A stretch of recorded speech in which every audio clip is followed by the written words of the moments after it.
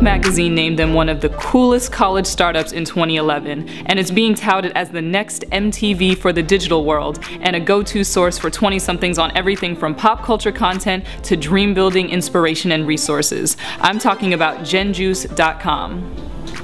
So today I'm speaking with GenJuice co-founder Danielle Leslie out of their New York City incubator offices. And thanks so much for being here. Welcome to the show. Thanks for having me. I'm excited to be here. So who is GenJuice? Where did this idea come from? And what can we get when we go to the site? Yeah, well, so we're building GenJuice into the location to go and figure out what's hot, what's happening, and we really want to be a hub for discovery for 20-somethings. So if you're a trendy 20-something that's curious about the world around you, you would go to GenJuice. With all the media content that's out there, you know, targeting young adults, what sets GenJuice's content apart from all those other sites? Yeah, I would say what we do is we champion other 20-somethings who are talking about relevant things, who have a curious eye to the world. So it's not just about, you know, what are Jay-Z, Kanye, all these big names doing, but I think we realized that gone are the days when you follow celebrities. Today, like, you're a celebrity, I'm a celebrity, like, we're all celebrities, we're all people that each other follows. I know your co-founder, Ariel Scott, told Inc. magazine, "We realize young people today are less interested in following celebrities and are more interested in becoming big themselves or learning how to better do the thing they are passionate about." Yes. And I found that interesting. I mean, I know that I've kind of taken the initiative to starting the show. You have your startup, and there's tons of other examples. At the same time that there's still so much celebrity driven, like reality TV, and Lady Gaga's got her millions of followers. So I guess where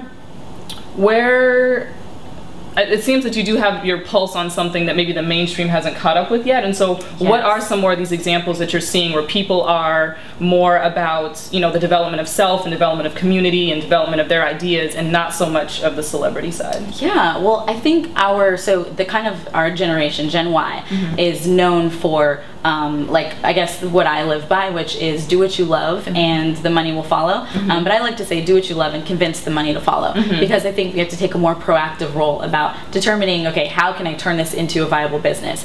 Or maybe there's automated income that I can get from somewhere else while I knit all day, or whatever I like to do. And so I think that belief is kind of driving this generation, in addition to having access to the internet, where there is a low overhead to start a company, where all you need is like $100 for a domain, and just some extra time to kind of like doodle and figure things out.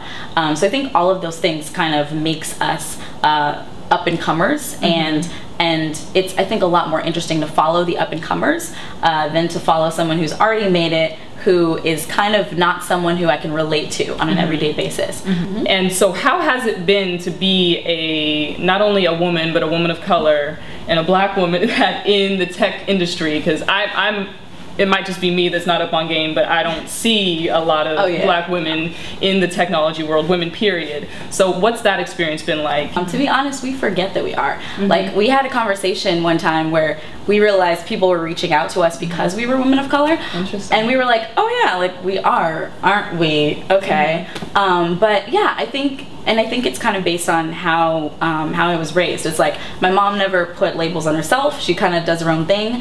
And so I always carried myself as kind of a summary of my strengths. You know, I'm Danielle, I'm optimistic, I'm friendly, I like meeting new people, I'm curious about technology and the world, as opposed to I'm Danielle, I'm African American, and I'm a woman. So I think, you know, if I were to lead with that, then yeah, people would receive me as, oh, Danielle Leslie, she's black, put her in a corner, she's a woman, you know, she doesn't have the confidence to run this. But instead, they regard me as, oh, Danielle, like, she's really cool, you know, she knows some stuff about technology, about young people.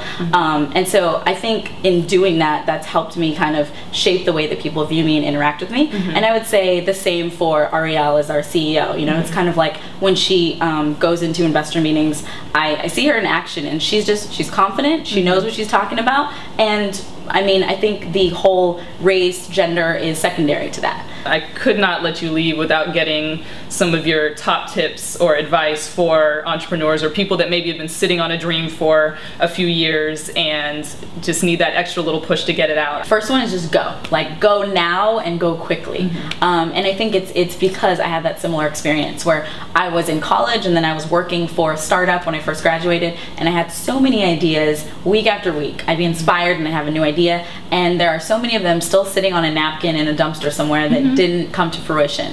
And so I think that's the first thing, you know, it's just like innovate, so come up with something, create, so actually execute it, and then iterate. Build a community, like to find meetup groups, find other young entrepreneurs, go join co-working spaces, whatever you can do to kind of find a group of people who have similar goals. A lot of people start these power calls where they've got 5 people who are kind of in similar positions or maybe a little ahead of them, and they just swap resources. Basically what we did with the GenJuice meetups in the beginning. Jump on the phone once a week, say this is where I am, this is my goal for the next 2 weeks, and in the next 2 weeks you check back again and say, okay, this is where I am, this is what I need help with. And that way you have like a system kind of pushing you forward. And helping hold you accountable to your dreams. Yeah. Yes, exactly. Nice. So I would say definitely going on that crusade to find a mentor would be the last piece of advice. Okay, sounds good. Well, hopefully some of you out there are feeling inspired by this story and are excited to check out genjuice.com. They're going to be launching a new and improved site coming up later this year, so stay tuned for that. And if you didn't know about GenJuice, now you know.